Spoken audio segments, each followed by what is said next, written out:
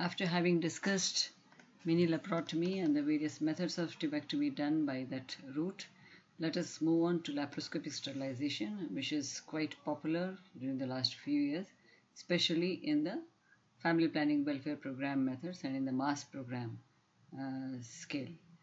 So it has the most commonly used technique of tubal sterilization and carried out under local or sometimes general anesthesia. In the camps, it is conducted under local anesthesia. So single puncture or double puncture technique can be used. In earlier days, it was single puncture, but nowadays the double puncture technique is being used for lap sterilization. So, and in this, its preferred method of intramural ligation after ruling out any contraindications for pneumoperitoneum or any other medical problem which has got effect on the lungs or the cardiovascular system. So, patient is placed in the modified lithotomy position for laparoscopic sterilization. Usually, the pre-medication in form of pethidine or phenergan is along with the atropine is given about 30 minutes prior to the surgery. And surgery takes hardly any time. And local anesthesia, if it is done in local anesthesia, local anesthetics is 1% lignocasein infiltrated at the puncture site just below the umbilicus down up to the peritoneum. This is not required if you are doing under general anesthesia. A small subumbilical incision about 1.25 centimeters in length is made in the subumbilical region, and pneumoperitoneum is created with carbon dioxide after introducing Veress needle. Before starting the procedure, one should ensure that the bladder is empty and the pelvic examination is be done, and uterine manipulator should have been introduced through the cervical canal for manipulation for visualization of the tube and uterus once the laparoscope is inserted into the peritoneal cavity. So once the thing gets introduced, then with the patient in head-low position, the trocar and cannula are inserted. Then the operating laparoscope with the ring-based applicator is introduced into the peritoneal cavity. So the elimination of the pelvic organs is done for visualization by the fiber optic light. The uterus is manipulated from below by an assistant so that the fallopian tubes are moved to the center of the operating field, and it's easier to do the lap ligation. So each tube is picked up near the ischemic end about 2 to 3 centimeters away from the corner and is clipped or banded, that is elastic band, or fishy or hurka band or this elastic ring is applied, or cauterization, either unipolar or bipolar is utilized if a segment of the tube is done. Once the procedure is done on both the tubes, the gas is allowed to escape at the end of the procedure and the instruments are removed. A subcuticular skin stitch completes the operation, and the cautery as such is banned by Government of India. We are not supposed to use either the unipolar or bipolar cautery for sterilization. The patient can go home the same day or the next day after lap ligation. The failure rate is approximately 0.2 to 0.6 per 100 women years. So these are the method in which the fallope ring is used. That is the most common method being used in our country. Fallope ring is a elastic band with about 3.6 millimeter diameter on the outside the outer ring and the 1 millimeter inside ring diameter respectively, and then it is 2.2 millimeter thick. So this is the fallope ring which is being applied. It is impregnated with barium sulfate for radiological variation. This is this instrument is being inserted through the laparoscope, and you can see the one fallope ring has been put over here and the two fallope rings have been put over here. It is one by one. Once one ring is applied to the one tube, and then this manipulator is there over here which rotates, and then the second ring can be applied to the other tube. So the tube is being held over here and it will be pulled inside the laparoscope like it is being done over here, and this fallopian ring will slip over the fallopian tubes. So it is near the tube, it is being slipped at this stage, and it's at the end of the procedure one can see the fallopian ring being applied to both the fallopian tubes. So another method is application of Filshie clips. These are the Filshie clips which have been applied on the tube, and this is the tube over the Filshie clips. There are various other bands are also available for this thing. So this will obstruct only little amount, about 4 mm of the tube. So in case this thing reanastomosis is required, or that is recanalization required, the success rate will be higher if the Filshie clips are used as compared to the mini lap surgery. So there are certain advantages of mini laparotomy and certain advantages of laparoscopic sterilization. Let us see what are the differences between the two.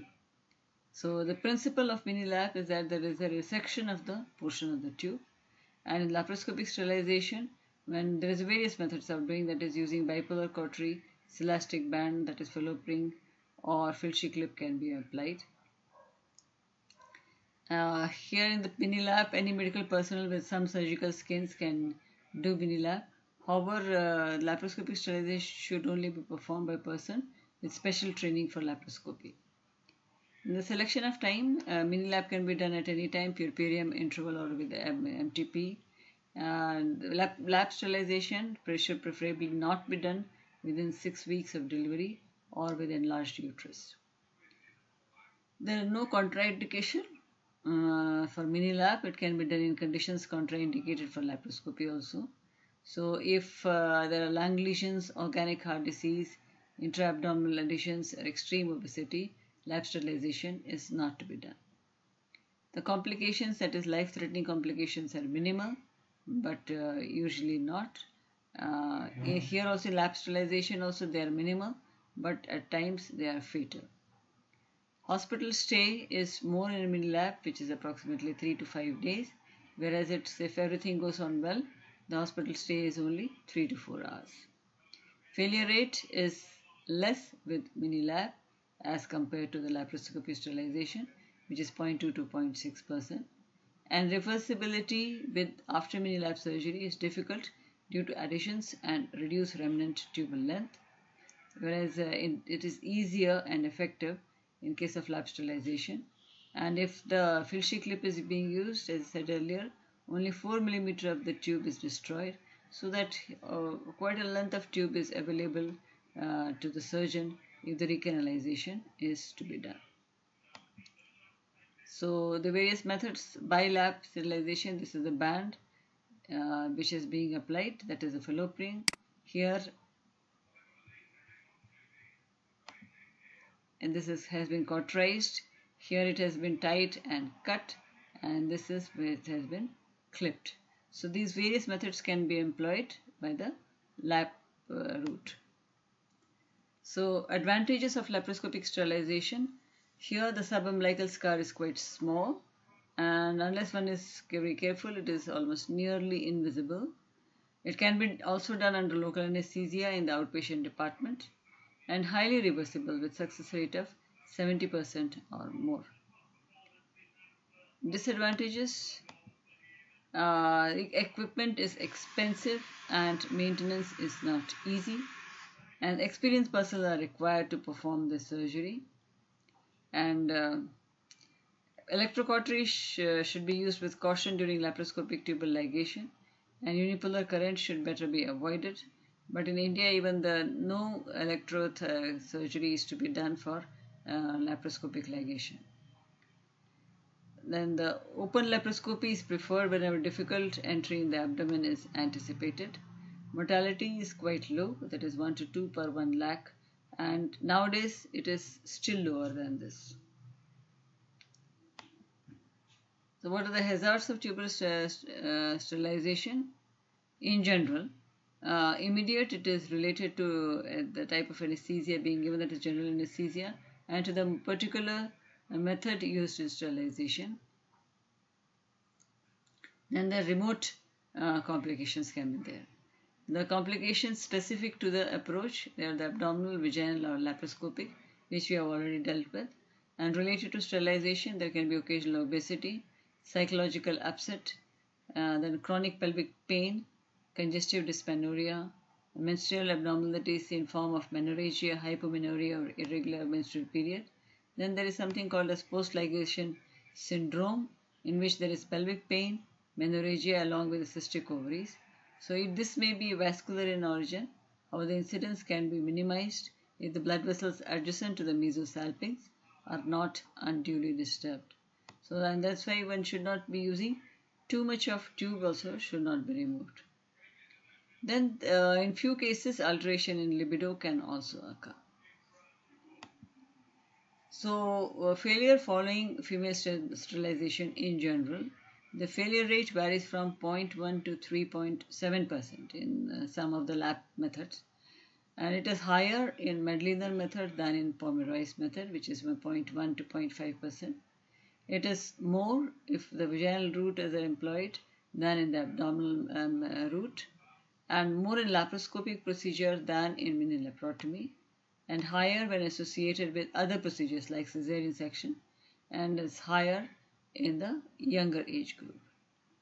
And as far as the failure rate in laparoscopic method it is concerned, fallopian failure rate is 1.7%, Filshie clip is 0.1%, then with clip sterilization it can vary up to 3.5% also, and unipolar it is 0.75%, bipolar it is 2.1%.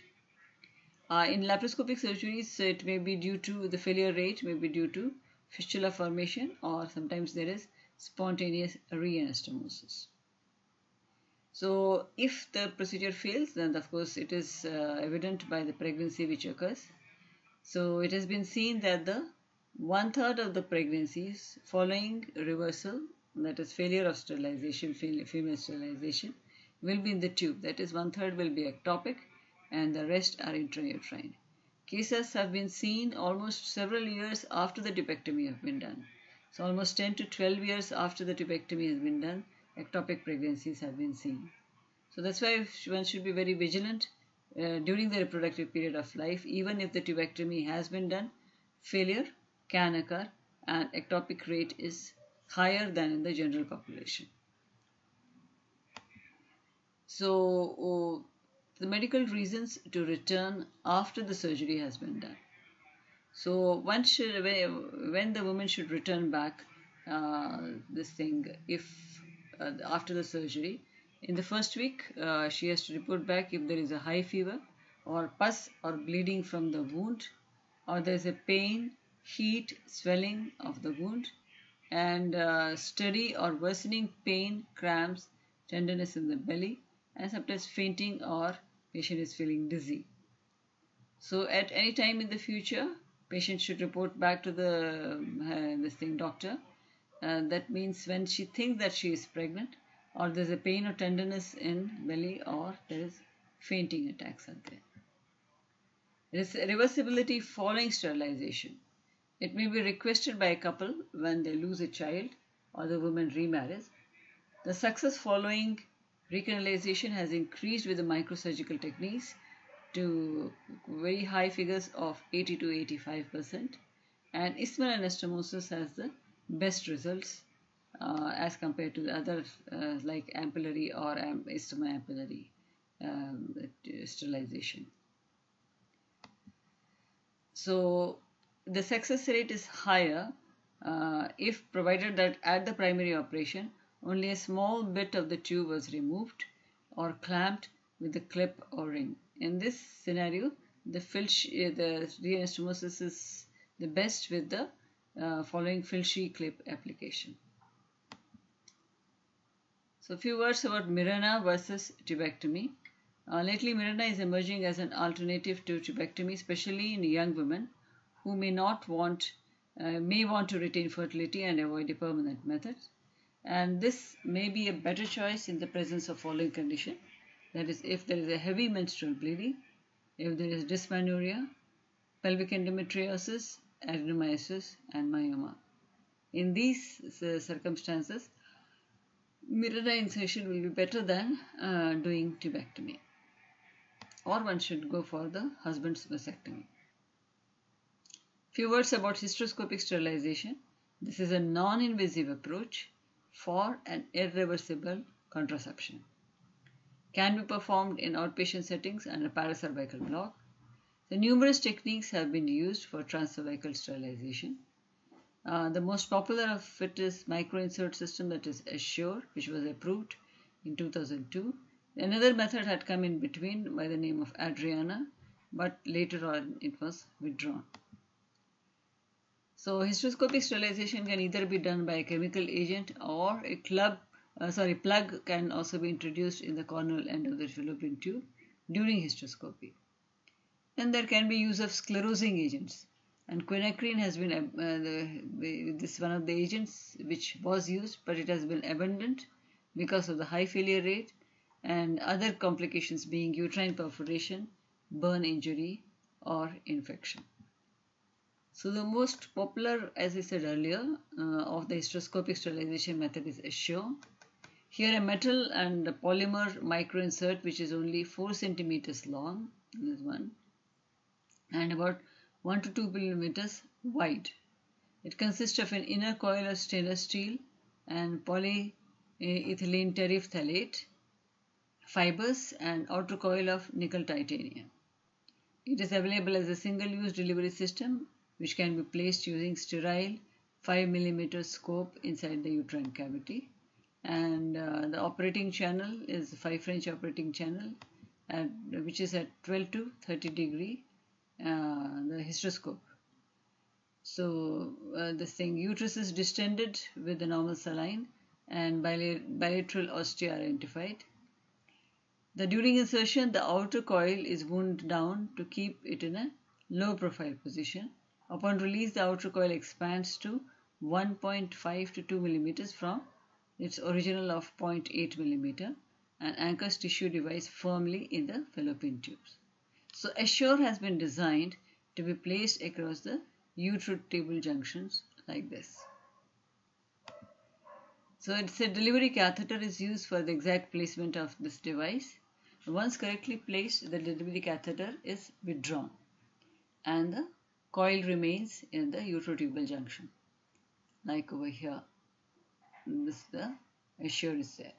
And then once it is inserted, tissue ingrowth occurs from the tubal wall as a result of inflammatory and fiber optic response to PET fibers. HSG, that is hysterosalpingography, must be done 3 months after this Assure insertion to assure a bilateral tubal occlusion, because sometimes it may not occur. So as several coils project into the uterine cavity, it makes IVF less feasible if required later, so that the implantation becomes a problem in these cases. So at times unintended pregnancy have been reported with unilateral successful device placement. Contraindications to Assure include women with known hypersensitivity to nickel and the desire of future fertility. So the advantage of Assure contraceptive device that there is no abdominal scar and it can be done under local anesthesia. It is a non-reversible, safe, non-invasive method of tubal ligation. So this was the advantage of this thing. And disadvantages is that the hysteroscopy is required, then the cost is quite high, and expertise for its insertion is required. It is a permanent method, and there should be HSG. This should be HSG actually to confirm the blockage of the tube should be done. The 3 months waiting has to be there. Till then, some other method of contraception will have to be used. And the bilateral insertion is difficult due to spasm in approximately 15% of cases. And the tuboplasty for reversal is not possible, unlike the laparoscopic or mini-lap surgery. And perforation of the tube can occur because of its insertion. Then this is the quinacrine, which has been introduced into the uterine cavity, and then the tubal sterilization. It is used as a permanent method, but the failure rate is quite high. So here we end about the female sterilization. Now, few words about the male sterilization, also called as vasectomy. This is one of the safest, simple, and most effective method of permanent contraception. However, male sterilization is merely 2.5% of all sterilization done in the country. So, regardless of the method of the scrotal entry, the first step in this is to identify the vas and immobilize the vas. So, this operation can be performed even in primary health center by trained doctors under local anesthesia. When carried out under a strict aseptic technique, it reduces the risk of mortality. And the surgery consists of removal of a piece of vas at least 1 centimeter after clamping. The ends are ligated and then folded back on themselves. Vasectomy is almost 100% effective.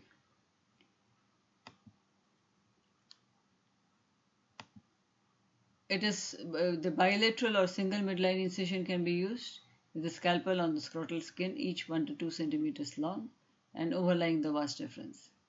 In general, only the area around the skin entry site is anesthetized. The incision are closed with sutures after vasectomy has been completed. So this is the tube, this is the vas deferens, which has been clamped and then the ligated over here, and the intervening portion, a minimum of 1 centimeter, has been removed. That's how it brings out of the scrotum, and then the loop is formed, and once the tube is removed and the cut ends are ligated. So advantages: it's a simple, it can be performed with minimal training, faster and less expensive operation than tubectomy in terms of instruments, hospitalization and doctor's training. So there are several advantages of vasectomy over tubectomy. So the success of the procedure is confirmed by absence of sperm in the semen sample obtained after vasectomy. But this is done, about 3 months after this procedure has been done. So thus, the vasectomy user and his spouse must practice alternative methods of contraception for some time after the procedure. It has been seen that only 75% men are exospermic after 3 months of surgery, and early and late failures have been observed. And nature of the vas occlusion techniques also impacts on the early exospermia and early failures. So vasectomy complications: there is a local pain, that is skin discoloration, bleeding, in 1 to 2% scrotal hematoma can occur. And the local infection, 1%, trauma to the testicular artery can occur if one is not careful, causing gangrene. But this fortunately is quite rare. And the regional swelling can occur, formation of spermatocele can be there. Antibody formation and autoimmune disease is seen in 40% of cases. Then there is a psychological complication in form of impotence, decreased libido. So this usually occurs in men who were not properly motivated before surgery and proper counseling had not been done. In some cases there can be headache, fatigue and sexual vigor. However, vasectomy does not prevent HIV and STIs as seen also in tubal sterilization. Spontaneous recanalization can occur. Failure rate is 0.15 to 0.6 per 100 women years. And 1 to 2% of men regret the decision for vasectomy, and then this can have psychological implications. Advantages, we'd like to repeat again. It's an outpatient procedure.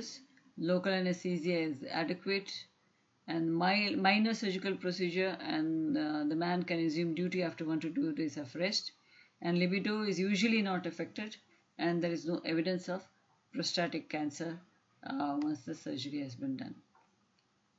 Now, among the vasectomies, it is a non-scalpel vasectomy, or NSV, is being performed nowadays. It is a unique method of vasectomy of gaining access to the vas difference, and can be called as a refined method of vasectomy. This is also a daytime outpatient surgery, like regular vasectomy, now being advocated by Government of India to promote male sterilization, whose figures are quite low. So this is in this one, the vas is palpated with 3 fingers of the left hand, index and thumb in front and the middle finger behind. This is done midway between the top of the testes and the base of the penis. This overlying skin is anesthetized with xylocaine 2%, and a 1 centimeter wheal is created by injecting it beneath the scrotal skin. The vas is held with a ring clamp, a special ring clamp which will be shown later, which is applied perpendicularly on the skin over the vas. So with this instrument, it is firmly held in its place.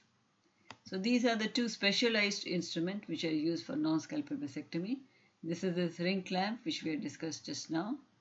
This is the ring clamp which we discussed just now, which holds the vas firmly in its grip, and this is the dissecting forceps, which will this is utilized for gaining entry beneath the scrotal skin. So ring clamp is also known as extracutaneous vas fixation lamp. This explains the ring function of the fixing the vas over the skin to make it subcutaneous. So the insides of the blade, however, are more smooth, so make it atraumatic. So once the vas is held firmly in its place, then the further dissection becomes easier using dissection forceps. Special dissection forceps is a modified artery forceps with the tip tapered and set to 35 degrees. So this is the dissecting forceps over here. It is very sharp at the end, and its puncture dissects the vas and also acts as a hemostat. So with the dissecting forceps, which we discussed just now, a tiny hole is made with the sharp pointed end of the medial blade of this forceps at the level of the junction of the middle and upper third of median raphe. So once that small hole is made, this hole is enlarged by spreading the tissues, inserting both the tips of the dissecting forceps. So the vasa differentia are then pulled out with the dissecting forceps and hold with the ringed clamp. So once it comes out, then the at least 1 centimeter length of the vas is made free and mobilized, and it is ligated at 2 places 1 centimeter apart by 2 xerochromic catgut, and the segment of the vas in between the ligatures is resected out. Division of the vasa should be accompanied preferably by facial interposition or diathermy. This reduces the failure rate in these cases. So in this case, no skin stitches are applied, and then the hemostasis is secured, and then wound dressing is done, and a small pressure bandage is applied. The same procedure is repeated. After this, a scrotal suspensory bandage is to be worn, so that there is a scrotal support. So this is the non-scalpel vasectomy.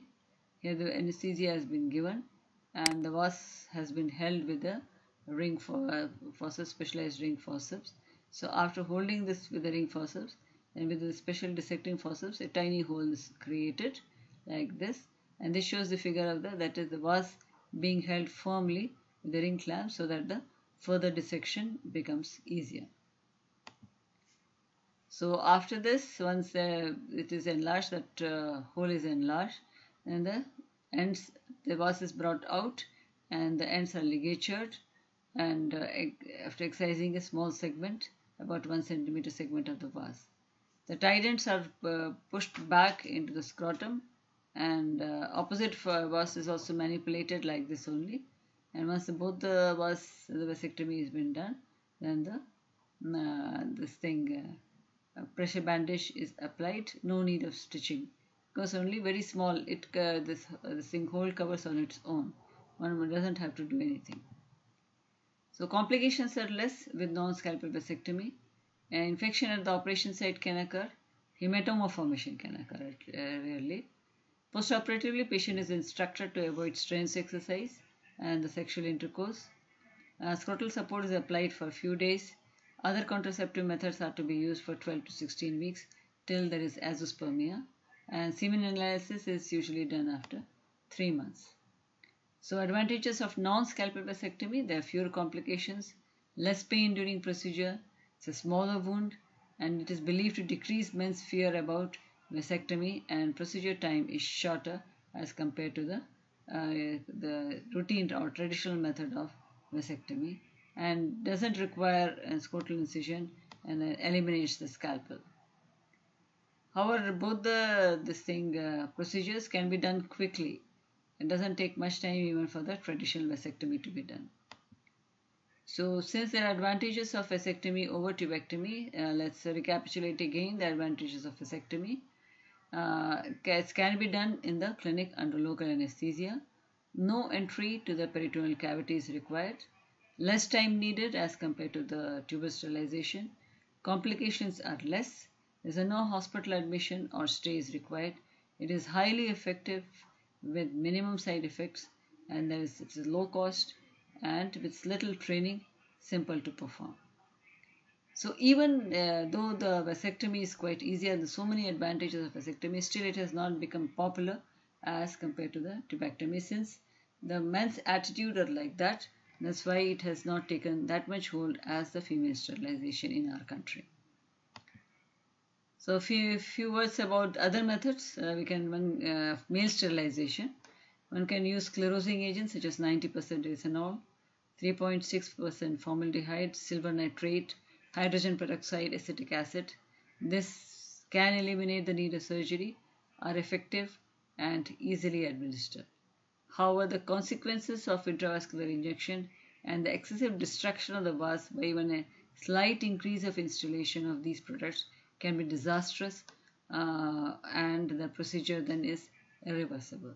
So that's why this has not become popular, and on the males it is the vasectomy which is the surgery being done. Thank you.